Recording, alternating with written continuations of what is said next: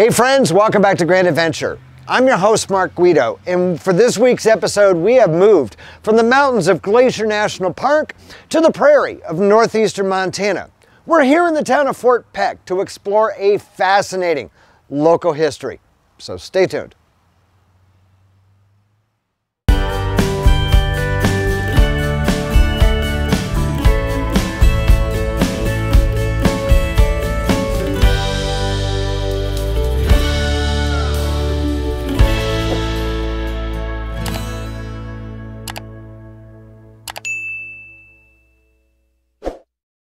This episode of Grand Adventure is sponsored by the Dyrt PRO.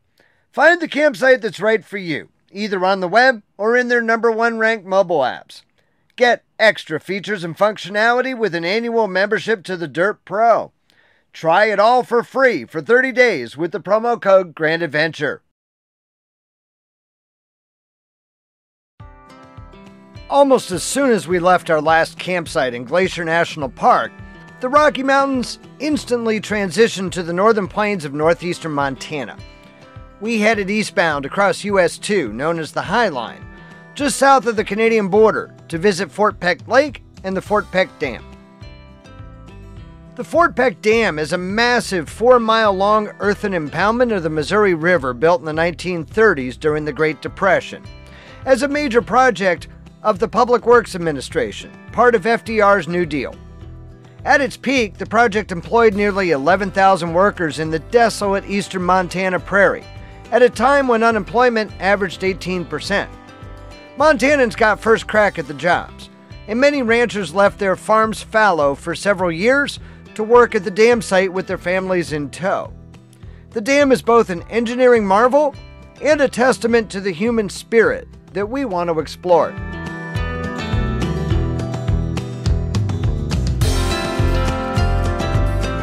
The result is Fort Peck Lake, the 5th largest artificial lake in the U.S. at more than 130 miles long and 200 feet deep.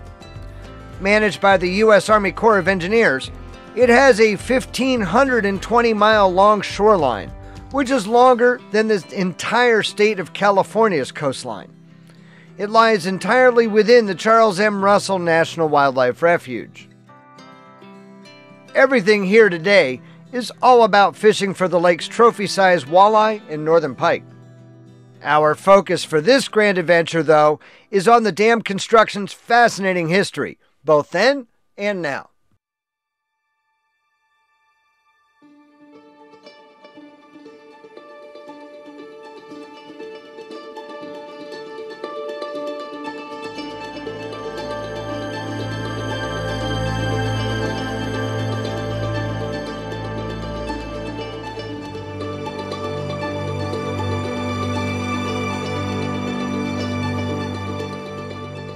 Fort Peck Dam is probably best known for being the subject of a photograph of the spillway, taken by Margaret Bork White while still under construction.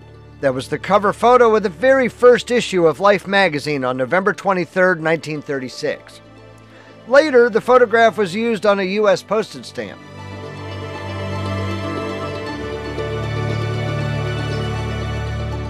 The topmost layer of soft clay was removed from the river valley's alluvial deposits, in order to found the dam on the stable sandy deposits that lay beneath, atop a layer of bear paw shale. The dam needed over 125 million cubic yards of material, enough to fill more than 12 million dump trucks.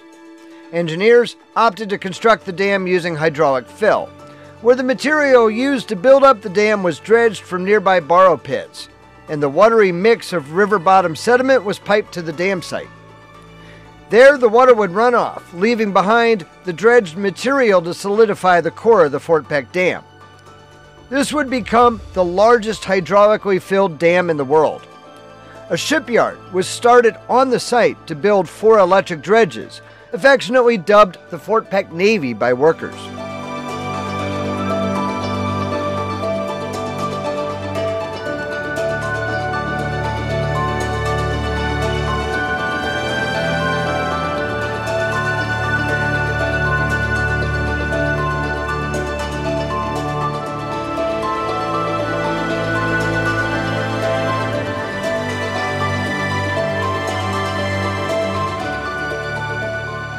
Today, the ponds created by these dredge cuts are part of the Corps of Engineers Peck Lake Recreation Complex for boating, swimming, and fishing.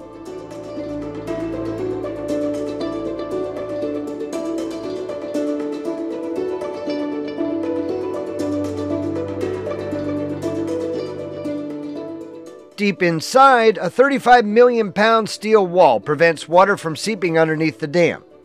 This wall was pounded over 160 feet deep into the shale bedrock below the dam and surrounded by an impervious clay core. Because the dredges were electric and no existing power source was located nearby, new transmission lines were erected to carry electricity to the dam construction site from a new power plant built in Great Falls, Montana, 300 miles away. The town of Fort Peck, the government town, was built in 1934 for Army Corps of Engineers personnel and men in positions of responsibility and their families during the dam's construction. Designed to be temporary, it nevertheless included a 12-story business block, 40-bed hospital, town hall, hotel, school, recreation hall, and a 1,200-seat theater. Until only recently, all buildings in Fort Peck were built by the U.S. government. And these homes built for Army officers, construction managers, and supervisors are still in use today.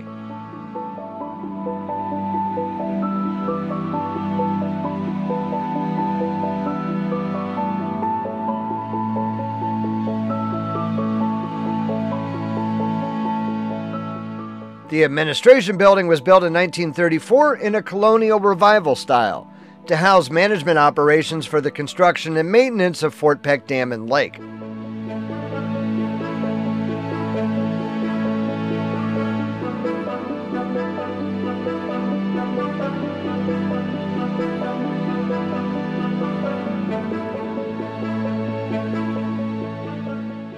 The Fort Peck Theater was built as a temporary structure in 1934, but today is used as a permanent facility, with an annual community theater program in the summer.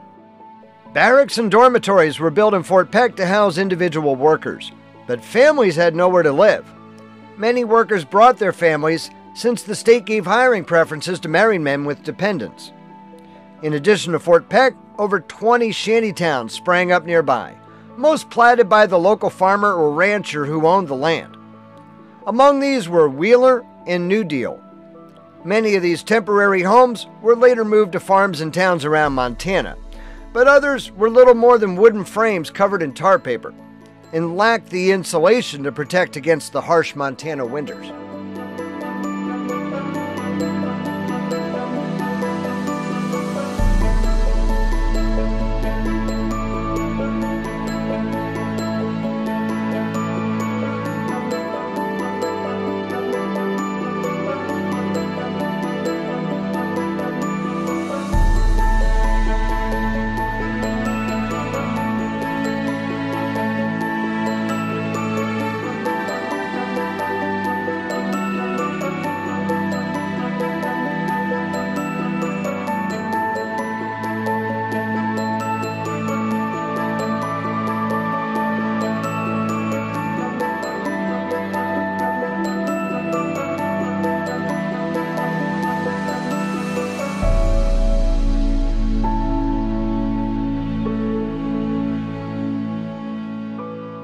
Little stands at the town site of Wheeler today.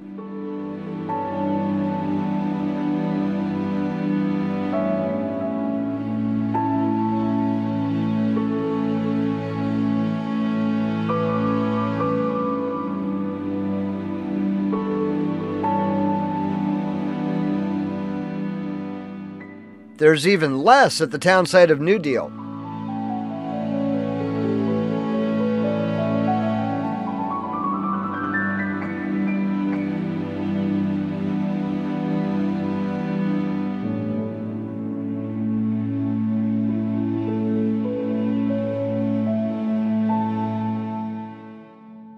As one of the key projects in his New Deal program, FDR visited the construction site twice to check on the dam's progress. It was the single largest employer of his signature New Deal. The Missouri River would flow through 4 diversion tunnels averaging 6,160 feet long, running underneath the east abutment of the Fort Peck Dam. Workers took turns cutting into the shale with coal saws. Then the material was blasted out of the tunnel, scooped into rail cars, and removed while more digging continued. The tunnels required 117 million pounds of steel and 660,000 cubic yards of concrete. 3 shifts totaling 4,000 men worked on the tunnels day and night, removing around 4 million cubic yards of material, enough to fill 500,000 dump trucks. Each tunnel was designed to safely carry the entire flow of the Missouri River on its own. Today, 2 of the tunnels feed water to electrical generation powerhouses, while the other 2 were reserved for bypass flows if needed. When lake levels become too high, water is discharged through this spillway to prevent a breach of the dam. The spillway has only been used 3 times in the dam's history, including here in June 2011, in response to the 2011 Missouri River floods.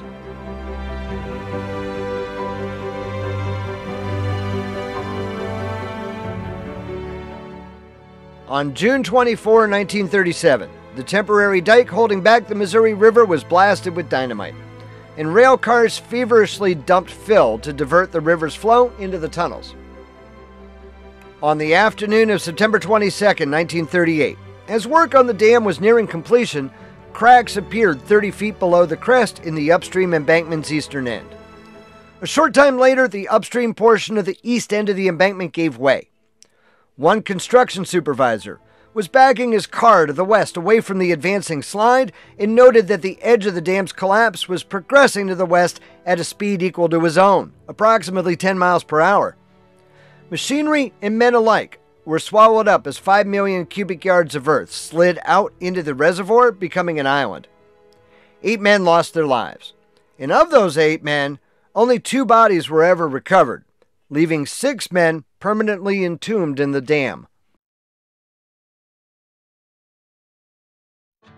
After 8 intense years, construction on the Fort Peck Dam was finally completed in 1940. The dam was not intended to produce hydroelectric power when it was originally designed, but after the dam was completed, powerhouses were added to help meet the nation's growing demand for electricity. 2 powerhouses were added to the dam in the 1940s and 1950s, with a nameplate capacity of 185.25 megawatts, divided among 5 generating units. 3 units are located in Powerhouse Number 1, completed in 1951, and the 2 remaining generating units are housed in Powerhouse Number 2, completed in 1961. In the shadow of the Fort Peck Dam lies the Fort Peck Interpretive Center, a cooperative effort between the U.S. Army Corps of Engineers and the U.S. Fish and Wildlife Service, at which visitors can explore the rich history of the Fort Peck area, from dinosaurs to dam building. Admission is free. Immediately upon entering, visitors are greeted by a life-size model of Peck's Rex, a nearly complete Tyrannosaurus Rex discovered 20 miles southeast of Fort Peck. 2 large freshwater aquariums showcase native and game fish of the Fort Peck Lake and Missouri River.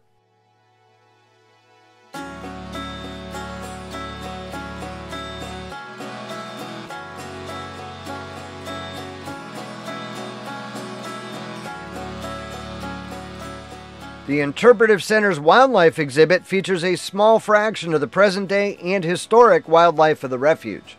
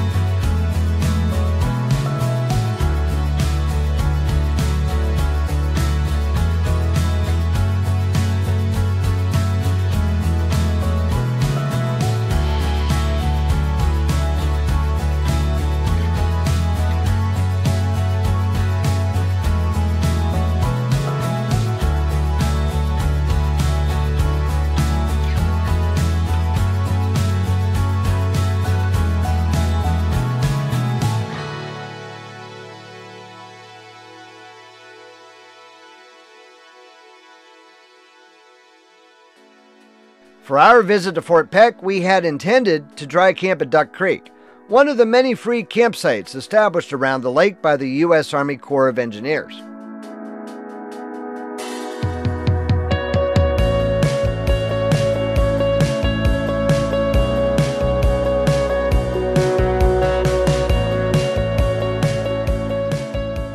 However, a summer heat wave sent us scurrying for electrical service to run our AC units.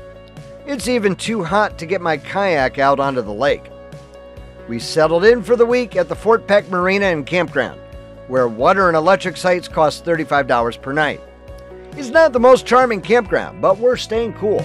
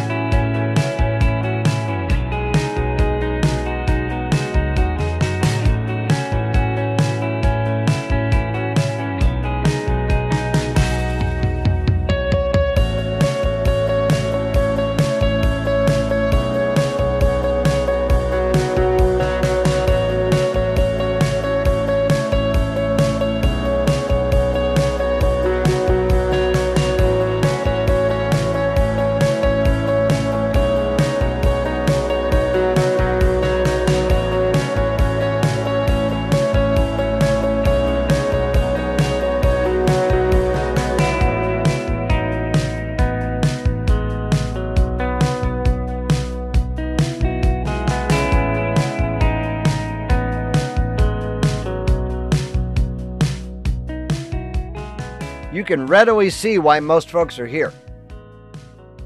As if you needed another reminder of why you should always retract your awning when you're away from your RV, here's one.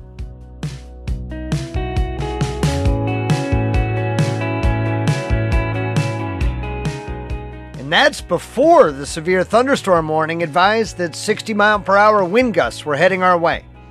They're a commonplace summer feature on the Great Plains.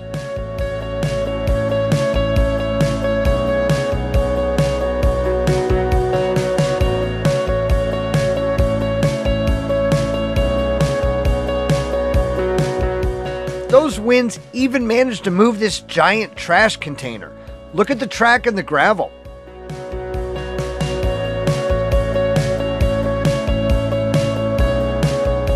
Soon after the storm passed, though, Ma Nature was quick to apologize.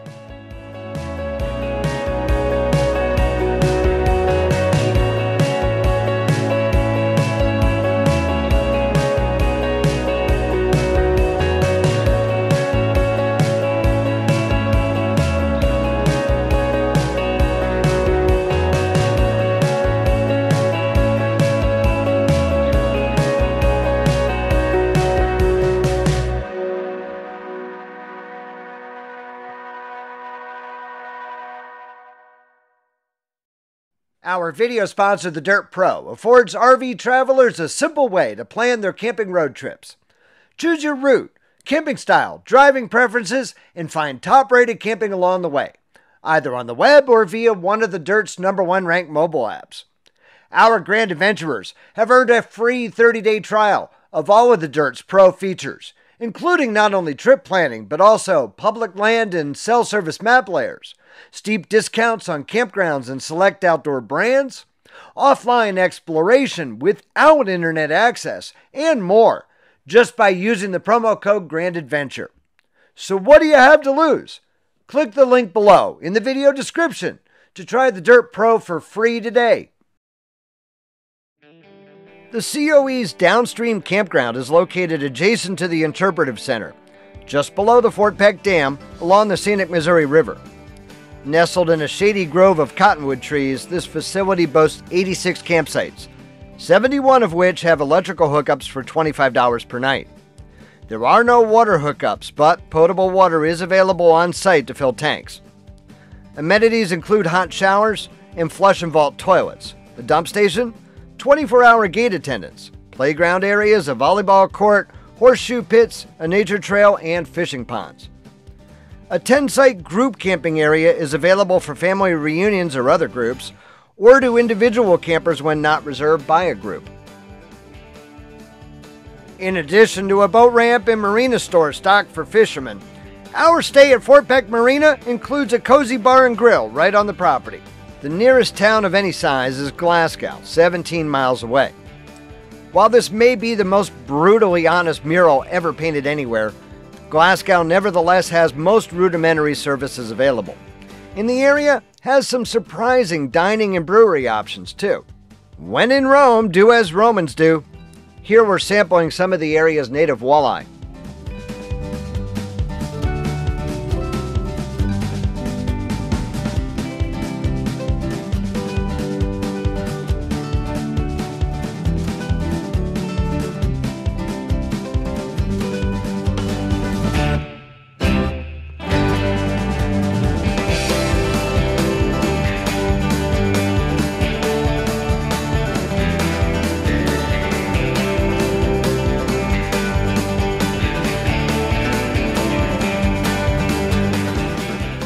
Yep, more walleye, this time just a different preparation.